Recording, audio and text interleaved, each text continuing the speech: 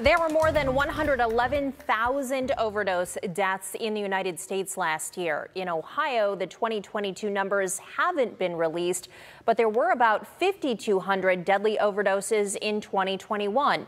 Ohio and Michigan are geographically appealing for drug traffickers.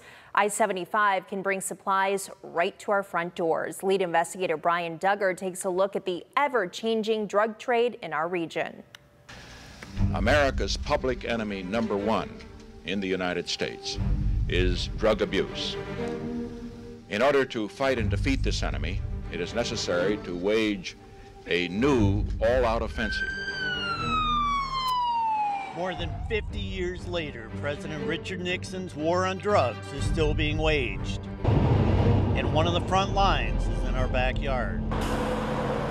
I-75, it's a main conduit through 6 states, so from Michigan all the way down to Florida. According to the Ohio State Highway Patrol, no section of the interstate is more drug-filled than the roadway that runs through Wood County. 2,057 drug seizures in the past 5 years. That's nearly twice as many as any other section of I-75 within the state. The number includes 23 seizures of deadly fentanyl pills and powder. Fentanyl has been the game changer. It is absolutely the biggest drug threat we've ever faced in this country. Fentanyl and other opioids killed more than 75,000 Americans in 2022. It takes as little as 2 milligrams of fentanyl to be deadly, and it's incredibly cheap to produce. They make these pills down in Mexico and get them up here. They're doing it for 10 cents. So when you think about this, they're killing Americans for 10 cents. U.S. Representative Bob Ladd of Bowling Green recently championed the Halt Fentanyl Act, which would permanently classify fentanyl, even in a diluted form, as a Schedule I drug, putting it on the same level as heroin and making it easier to prosecute. Now, the House passed the bill, the Senate's yet to vote, but the bill has the support of President Biden. By making it a Schedule I permanently for a fentanyl-related substance, we can make sure that we're putting the bad guys behind bars. For the past year, the Detroit Division of the Drug Enforcement Administration, which covers Michigan, Ohio, and northern Kentucky, participated in Operation Last Mile. Nearly 4 million doses of fentanyl were recovered. 16 arrests were made. The focus was the Mexican cartels that use I-75 as a pipeline. It's startling to hear they are active in the region, but they are here. Operation Last Mile was a coordinated effort between the 23 DEA domestic field divisions to target associates, domestic associates of the Sinaloa and Jalisco New Generation Cartel. We do have cartel presence in the city of Detroit.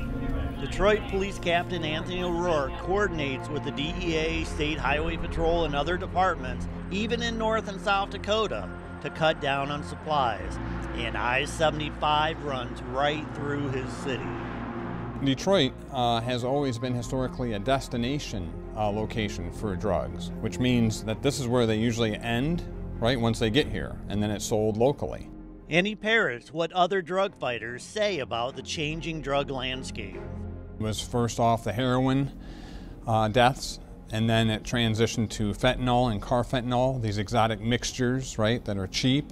And as these users are chasing the next high, they're really not concerned about what they're putting into their body.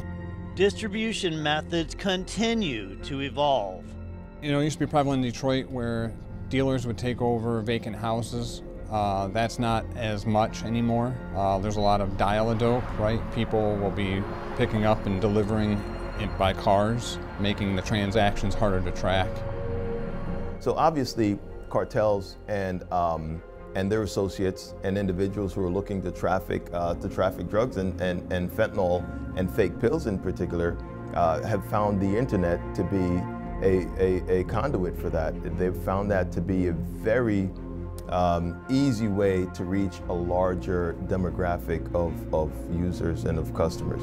Emojis act as advertisements on social media. A rocket ship, cannonball, and explosion combination designates high potency.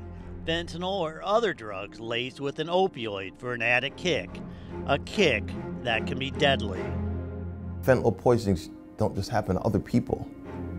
You don't have to be a misuser, a chronic misuser of drugs for that to happen to you. The severity of the consequences is just, it's death. It can't get any worse than that. Now, Agent Green mentioned to me that cartels are getting more sophisticated as far as who acts as a middleman or even the dealer. It's not usually the man standing in the corner anymore. Sometimes, he says, it could be your accountant or even a guy at your PTA meeting. Unfortunately, like many things, money talks when it comes to the drug trade. Reporting in studio, this is Brian Duggar for WTUL.